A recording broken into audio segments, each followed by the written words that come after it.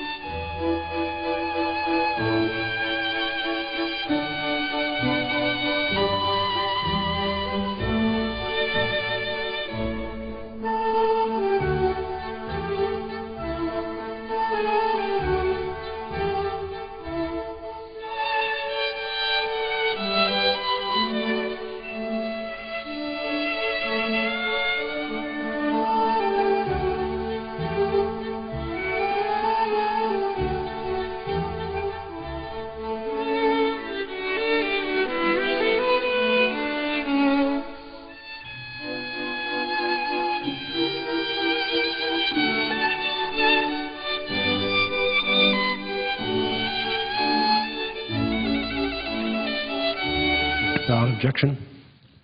Today, the Senate will vote on the nomination of Paul Engelmayer to be U.S. District Judge, Southern District, New York, and Ramona Manglona to be judge for the District Court of the Northern Mariana Islands. The seat to which Mr. Engelmayer is being considered has been deemed a judicial emergency. With this vote, we will have confirmed 29 Article III judicial nominees, 18 having been for judicial emergencies. Ms. Manglona's confirmation vote marks the second Article IV judicial confirmation this year, and I'm pleased that we're moving forward to fill these two vacancies. We continue to make good progress in processing President Obama's judicial nominees. As of today, the Senate has confirmed 60% of President Obama's nominees since beginning of his presidency, and this does not include the two Supreme Court justices nominated by President Obama. As I'm sure my colleagues recall, those nominations consumed a considerable amount of time in the committee and on the Senate floor, as you would expect for people being nominated to the Supreme Court. During this Congress, the Judiciary Committee has held hearings on more than 72% of the President's nominees. Another hearing is scheduled to take place this Wednesday. During the comparable time period for President Bush, only 64% of President Bush's nominees had hearings by this time. We have also reported 64% of the judicial nominees compared to only 56% of President Bush's nominees. Let me say just a few words about Mr. Engelmayer and Judge Manglona.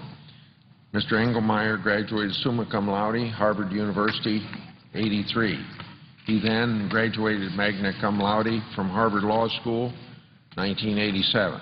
Following law school, the nominee clerk for Judge Patricia Wald, U.S. Circuit Court of Appeals for District of Columbia, and then for Justice Thurgood Marshall of the Supreme Court. After his clerkships, Mr. Engelmayer joined the United States Attorney's Office for the Southern District, New York, as Assistant U.S. Attorney. In 1994, he became an assistant to the Solicitor General of the United States. In 2000, the nominee entered private practice with Wilmer Hale and was later named partner in charge of New York office. The American Bar Association Standing Committee on the Federal Judiciary has given Mr. Engelmayer a unanimous, well-qualified rating. I support this nomination and congratulate him on his professional accomplishments. A few words on Judge Manglona. She received her Bachelor's of Arts degree from the University of California, Berkeley, 1990. In '96, she graduated from the University of New Mexico Law School. Following law school, the nominee clerk for the Superior Court of the Commonwealth of North Mariana Islands. She then worked in the Attorney General's office, and in 2002, the governor appointed her Attorney General for Northern Mariana Islands. In 2003, she was appointed to serve as an associate judge for the Northern Mariana Islands Superior Court. During her time on the Superior Court, she had also served as Judge Pro Tem for the Guam Superior Court and the Guam Supreme Court. The American Bar Association Standing Committee on the Federal Judiciary has rated Judge Manglona unanimously qualified. I also support this nomination and congratulate her on her professional accomplishments. I yield the floor. Mr. President, Majority Leader. we have an unusual situation. It all looks nice outside today, sun shining, but earlier today if you looked out the window or outside, you had some violent storms here. They're all over the area. We've got senators stuck in airplanes trying to get out of New York. We've got one senator driving from the Midwest just stuck in Richmond, Virginia now. So I think it would be to everyone's interest. And I apologize for people who worked hard to get back here today. But I think it would be to everyone's interest that we not have a vote tonight. We have a lot of people simply would miss the vote unless we kept it open for a matter of hours. I, again, apologize for people who came here to vote. But I think this is the best thing to do. As spoken to the Republican leader, and this is what we should do. So I ask unanimous consent that the vote scheduled for tonight be vitiated, that on Tuesday, that's tomorrow, July 26th, at 12:15, the Senate go to executive session and resume consideration of nominations calendar number 83 and 84. There will be 2 minutes for debate equally divided in the usual form. Upon the use or yielding back of the time, the Senate proceed to vote with no intervening action or debate on calendars number 83 and 84 in that order. That the motion to reconsider be considered made and laid upon the table with no intervening action or debate. That no further motion be in order. That any related statements be printed in the record. And the President be immediately notified of Senate's action, and the Senate then resume the legislative session. Is there an objection? Without objection, so ordered. The clerk will call the roll. Mr. Akaka.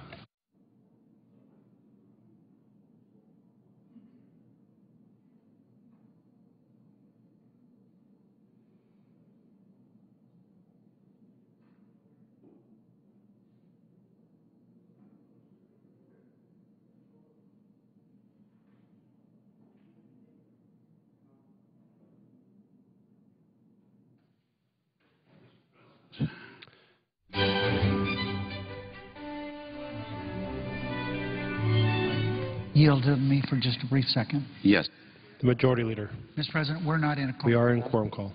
I would ask consent that be vitiated. Without objection. Mr. President, I now ask unanimous consent that we proceed to pre-morning business and allow senators to speak for up to 10 minutes each, and we be in morning business till 7 o'clock tonight. Without objection.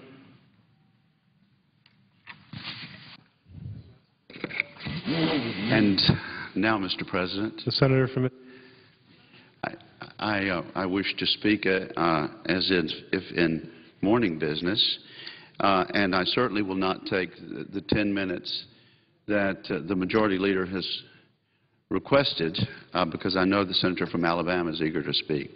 But I just want to make sure that I understand where we are with regard to the debt ceiling. I have here an article from The Hill dated yesterday, and it points out, it heard the same thing in the speech that the rest of the nation heard when the President spoke. The President said he would be willing to work on any plans that lawmakers brought to him over the weekend. The President went on to say, quote, "The only bottom line I have is that we have to extend this debt ceiling through the next election into 2013, unquote," President Obama said.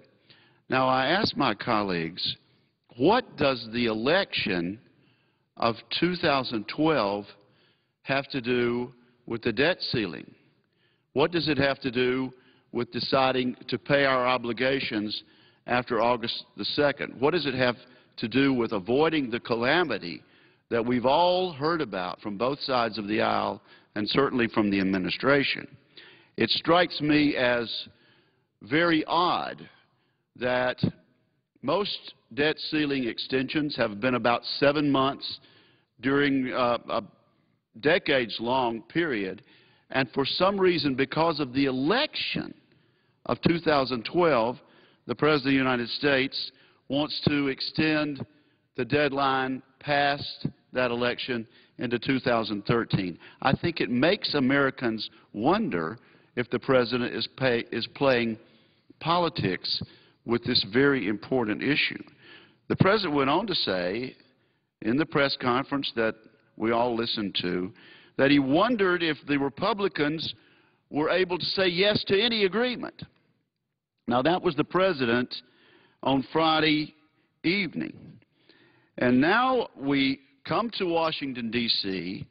today with the clock ticking, 8 days away from a supposed debacle. And I read in today's Wall Street Journal this report by Jamie Dupree. President Obama last night rejected a bipartisan deal offered to him by congressional leaders of both parties, which would have provided for a short-term extension of the debt limit in order to avoid a U.S. government default. The agreement involved Speaker Boehner, Senate Majority Leader Reid, and Senate GOP Leader McConnell. In fact, according to this Wall Street Journal article, staffers from Reid and McDonald's offices were working on the legislative language together on Sunday. But when Reid took the bipartisan, bicameral plan down to the White House, it was rejected by the President.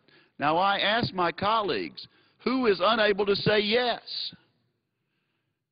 The Democratic majority leader of this body said yes to a bipartisan agreement. The Republican Speaker of the House of Representatives, the leader of that majority in the other body, said yes to an agreement. Senator Reid's colleague and friend, the Republican leader, Senator McConnell, said yes to a bipartisan agreement, and then Senator Reid was given the task of taking it to the President of the United States, and the President rejected it. I think Americans have a right to ask who is unable to say yes to a bipartisan deal that gets us out of this box. Who is playing politics with this issue? The public debt is $14.2 trillion. We meet the deadline a week from tomorrow. The clock is ticking. The President had an opportunity to say yes to a bipartisan agreement endorsed by the leadership of this Congress, and yet he said no. I'm calling on this President, on my President, to do the right thing by the American people and to do the right thing for our country and for our economy, and ask this bipartisan group of leaders to come back to the White House and say yes to the agreement which they offered him last night. And I thank the President.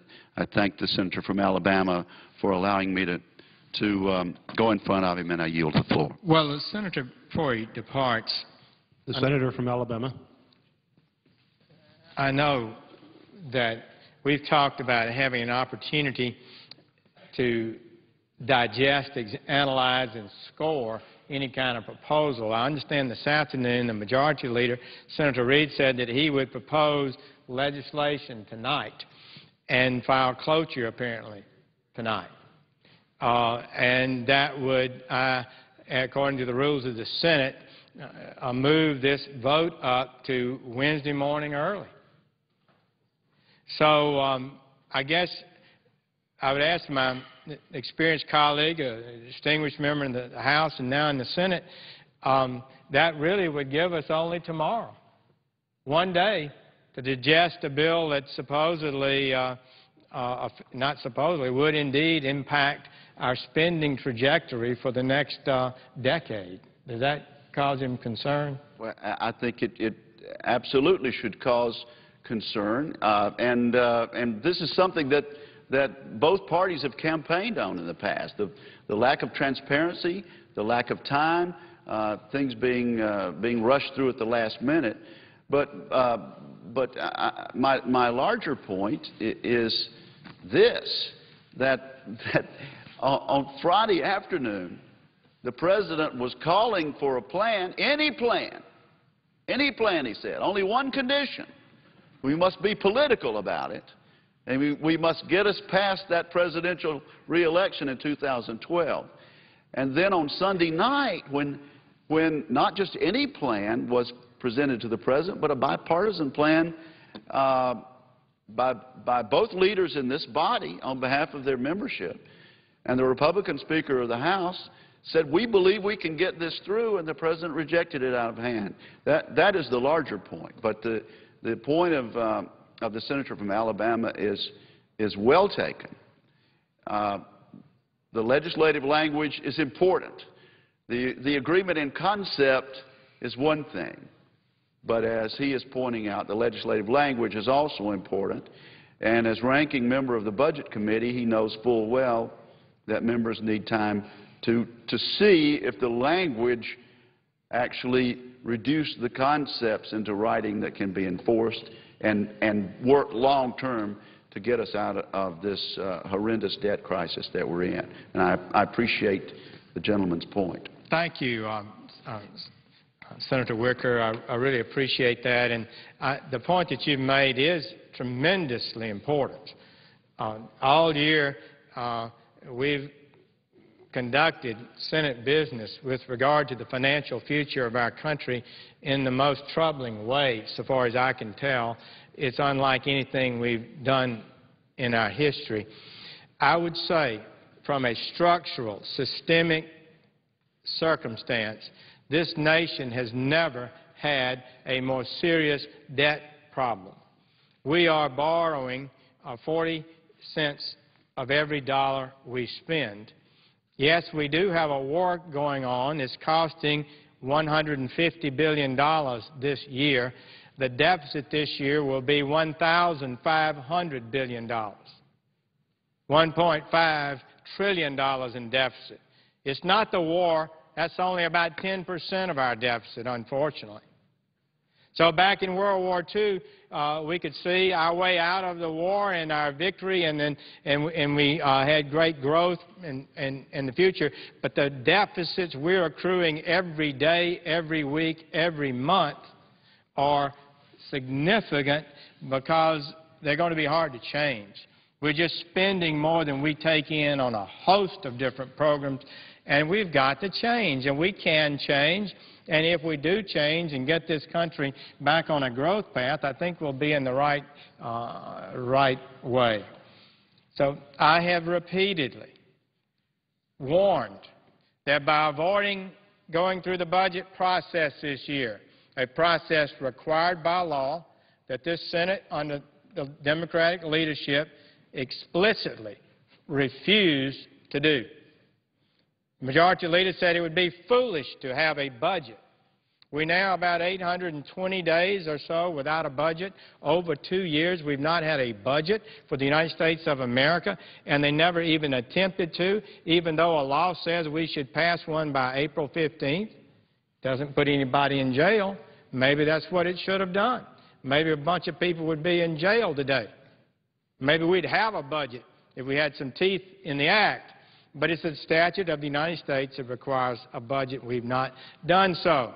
So then we began to hear the warnings 6 months ago that we would be reaching a point where we need to raise the debt limit, the debt ceiling that we have.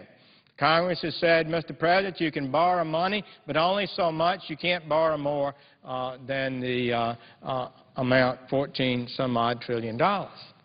That's all. If you need to borrow more, Congress will have to appropriate it. We have the power of the purse under the Constitution. So this has been brewing. We've been heading to that. I've been warning since we haven't done our job, since the Budget Committee hasn't met about these issues, the Appropriations Committee has not met about these issues, the Finance Committee has not met about the tax and mandatory entitlement programs that are under their jurisdiction. No work has been done all year. None. But we're told not to worry. Our leaders are going to meet a few times in secret, and this little group failed, and this group with the Vice President met, and that didn't work, and then they're going to meet with the President, and that didn't work. And finally, last night, as Senator Wicker said, it did appear an agreement was reached between the Democratic leadership and the Republican leadership on a bill that at least would get us past this debt crisis. So they had the leadership agreement. I haven't read it. I don't know what's in it. I'm going to want to know what's in the bill. I have a constitutional responsibility, as do the other 99, 98 senators here, to make a good judgment on it. But it is odd that after all of that and a bipartisan agreement was reached, the President walked away from it. And he's going to blame now Speaker Boehner, who produced a budget The Republican House produced a far-reaching historic budget that would actually change the debt trajectory of our country, put us on the right path, the path to restoring prosperity, the creation of jobs, because this debt is so large, it's a wet blanket, as Speaker Boehner said. I called it an anchor, a weight that's pulling down the economy because expert economists have told us so. Not me. Experts say when you have this much debt, you lose 1 million jobs a year that would otherwise be created. So we've got a serious problem, and I'm not pleased about it. I've just felt all along this is exactly what's going to happen. Somewhere in the back of the minds of the President or the leaders or somebody was the idea that they would bring up a plan at the 11th hour, the 11th hour, 50th minute, bring it to the floor of the Senate, say if you don't vote for it, members of the Senate, if you don't vote for it, members of the House, we're going to have a debt crisis and it'll all be your fault. Well, I'm not in that. I'm not going to vote for any kind of significant legislation as this is until I've had a chance to read it and think about it. And what's going to happen, I'm told, after the Majority Leader Reid produced a one-page summary of his plan this afternoon, told us not to worry. He's got a one-page summary. Trust us. And that he's going to introduce legislation tonight, and we'll vote Wednesday morning. And it'll be good for America. Just do what I tell you and go along and mind your manners, and we'll get this thing taken care of. Trust me. The American people have been trusting Washington too long. American people know there is no justification whatsoever in this country that we are spending so much money that 40% of it has to be borrowed. They know better. They know we have no business spending $3,700 billion where we take in only $2,200 billion. That's what happened in this last election. They said, oh, these people, these Tea Party people, you know, they're not good Americans. They're angry. They're mad. That's not good. You're bad people. Well, give me a break. Why shouldn't they be? If we had a recall election, we'd all ought to be voted out of office, I suppose. There's no way we should ever have been in this situation. So now, under the pressure of the American people and fear of the next election, President, why did he reject this bipartisan agreement? Well, it would have required us to meet again next year and talk about more cuts because the cuts they're talking about are clearly insufficient to meet the challenge we are facing today. Clearly insufficient. We've got to do more.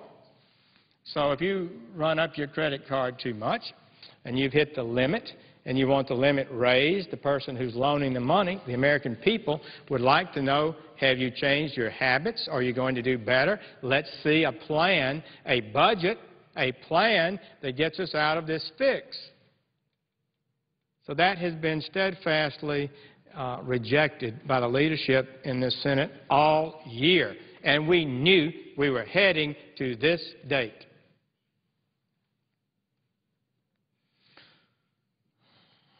Well, so Senator Reid has thrown something out there. Let's talk about a little bit about what it appears that's in it. The President has had a friendly press on most of the things that he's proposed. When he proposed a budget, the Democratic Senate never produced one, but by law the President is to produce one. Every president has produced one every year. So the President produced one this year.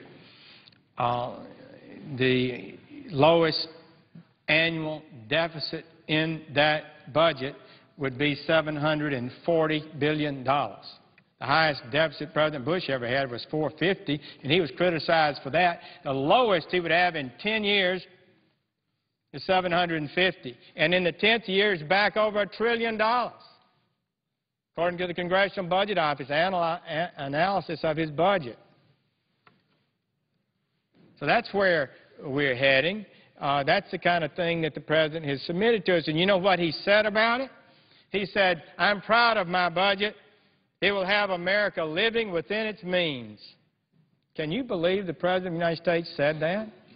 That a budget, that the lowest annual deficit would be $700+ billion was living within our means? He said also, quote, it would add no more to our debt. And his budget director, Mr. Lew, Jack Lew, said the same thing. Actually testified to that effect before the Budget Committee. Breathtaking.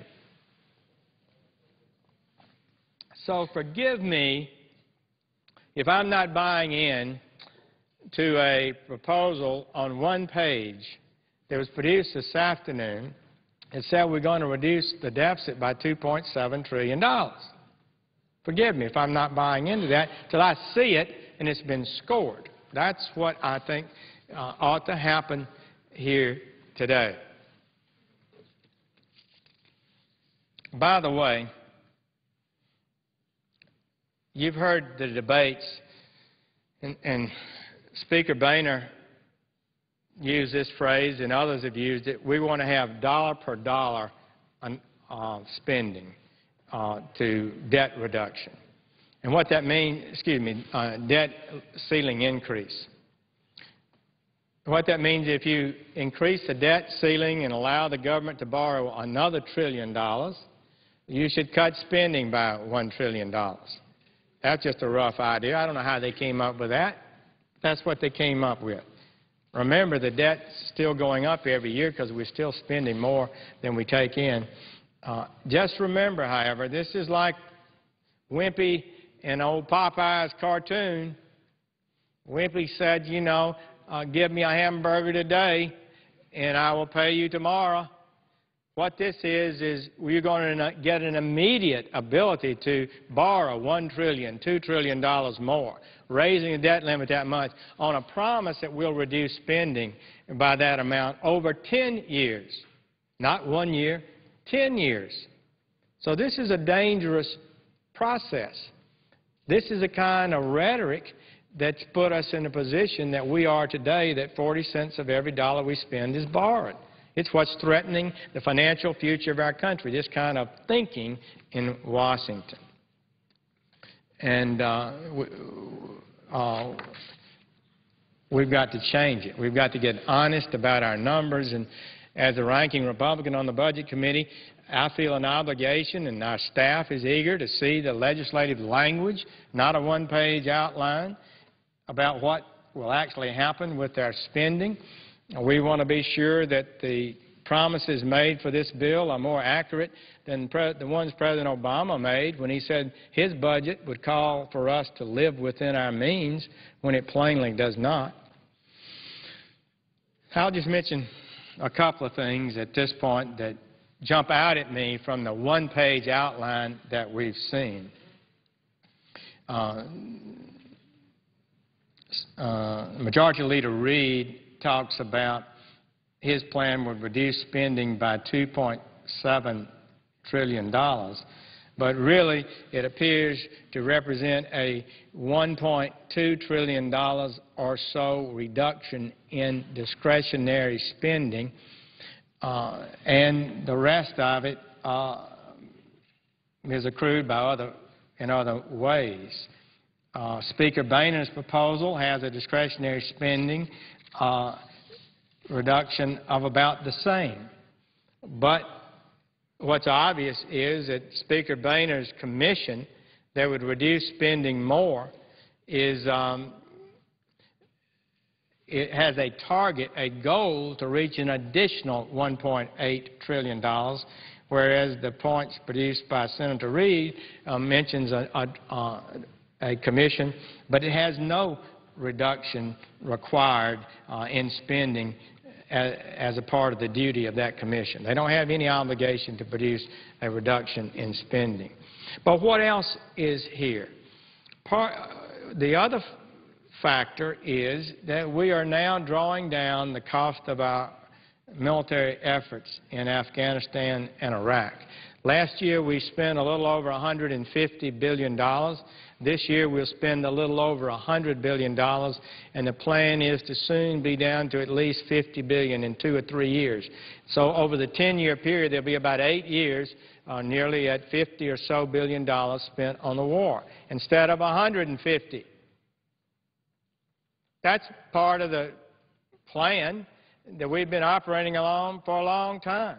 $150 billion for the war is not baseline expenditure of the United States.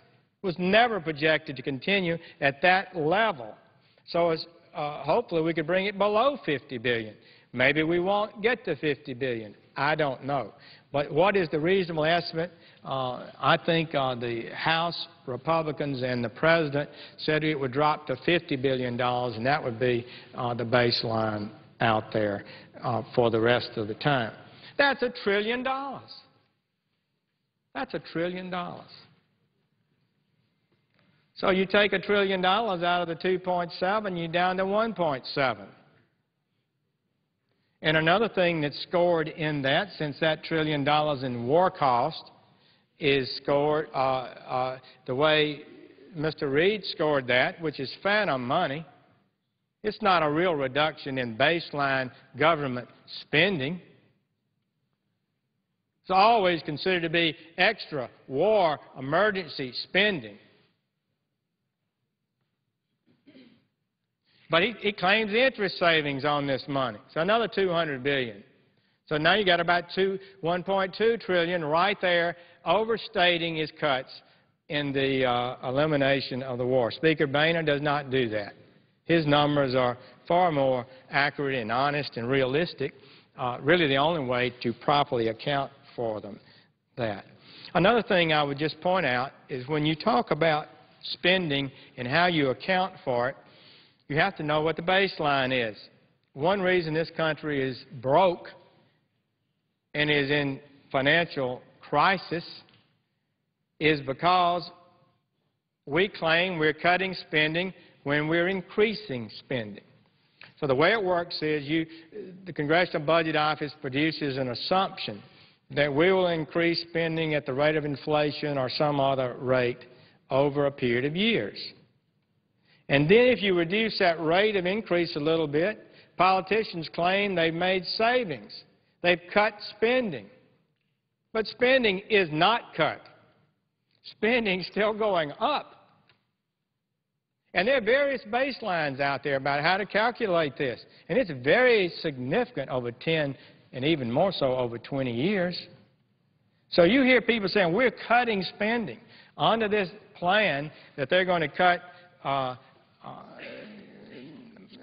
Speaker Boehner or Senator Reid. Either one of those plans, I am confident, will show we're spending a good bit more money in the 10th year of their plan than we're spending today.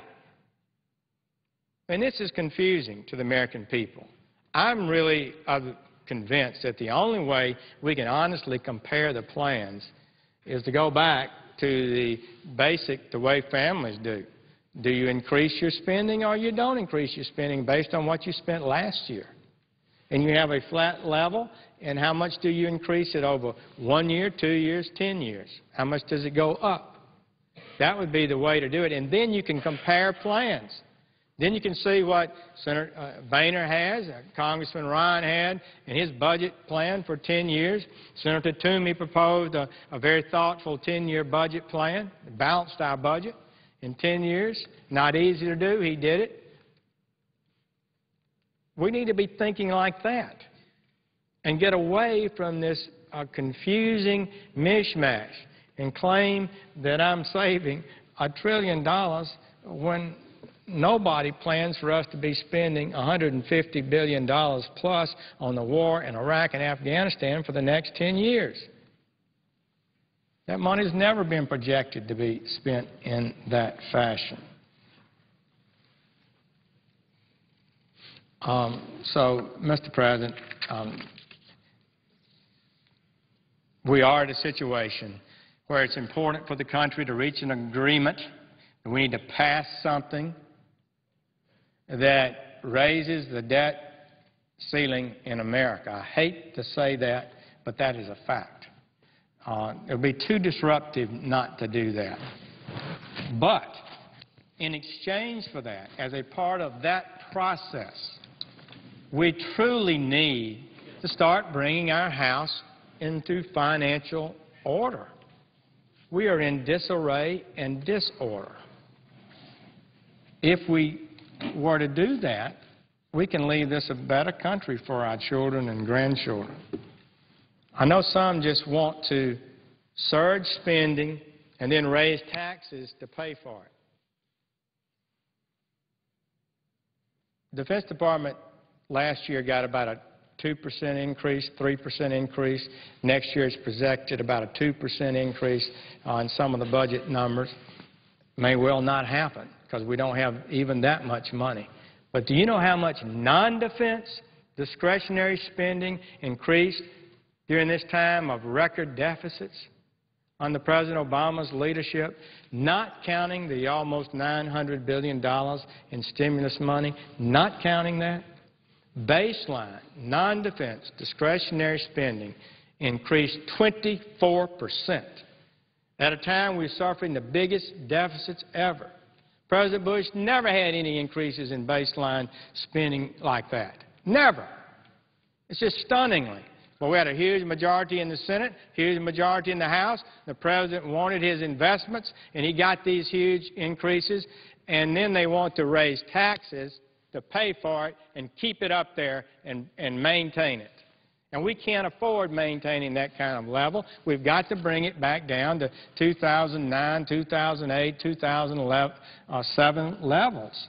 The country's not going to go bankrupt, broke, and people not going to be thrown into the streets if we return to those kind of levels of spending. And if we make those tough choices like cities and counties and families are doing all over America, we could get this house in order.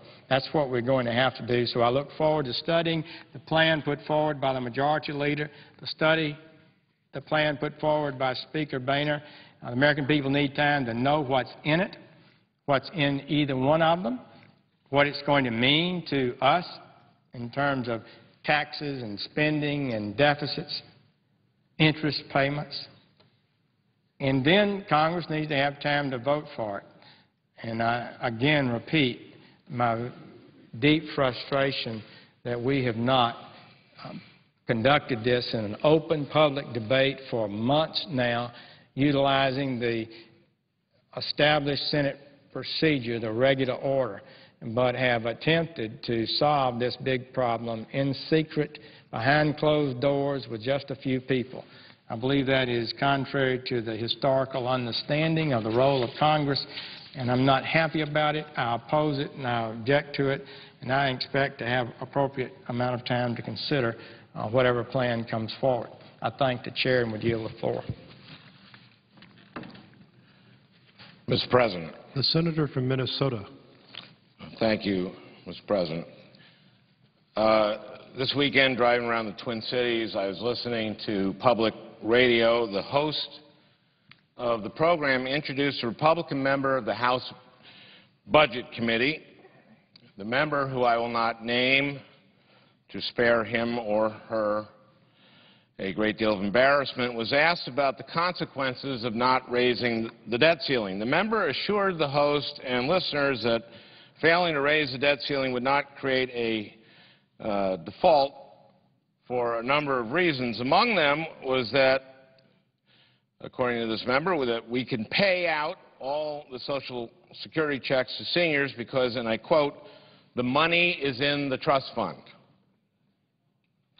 Well, of course, there are $2.6 trillion of assets in the trust fund, but the Social Security Trust Fund is composed entirely of Treasury notes. Allow me to quote from the Congressional Research Service. Quote, by law, Social Security revenues credited to the trust fund are invested in non-marketable U.S. government obligations. These obligations are physical paper documents issued to the trust fund and held by the Social Security Administration. When the obligations are redeemed, the Treasury must issue a check, a physical document, to the Social Security Trust Fund for the interest earned on the obligations. CRS continues. However, unlike a private trust that may hold a variety of assets and obligations of different borrowers, the Social Security Trust Fund can hold only non-marketable U.S. government obligations. The sale of these obligations by the U.S. government to the Social Security Trust Fund is federal government borrowing from itself and counts against the federal debt limit. Now, I have no idea what this Republican member of the House Budget Committee believes is in the Social Security Trust Fund. Stacks of $100 bills, gold bricks, warehouses of freezers with steaks in them. To me, it is shocking that a member of Congress, let alone a member of the House Budget Committee, can be so wildly ignorant of the basic workings of our government.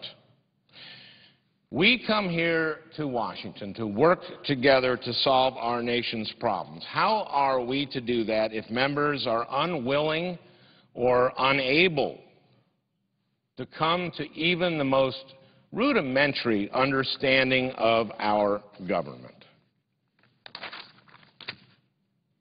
None of us is immune to making mistakes. And yet we find ourselves in this moment of existential crisis with the full faith and credit of the United States being held hostage by a menagerie of ideologues who invent their own realities and are only too happy to share these fantasies with an unsuspecting public. We are playing with disaster here. Can we please just stick to the facts? And the fact is, if we don't act immediately, we will see a downgrade of our credit rating and possibly even default on our debt. Both would be entirely counterproductive to our goal of shrinking our deficits and growing our economy. We cannot control the fantasies of clueless ideologues. But we must act responsibly and do our jobs, and we must do it now. Thank you, Mr. President. I note the absence of a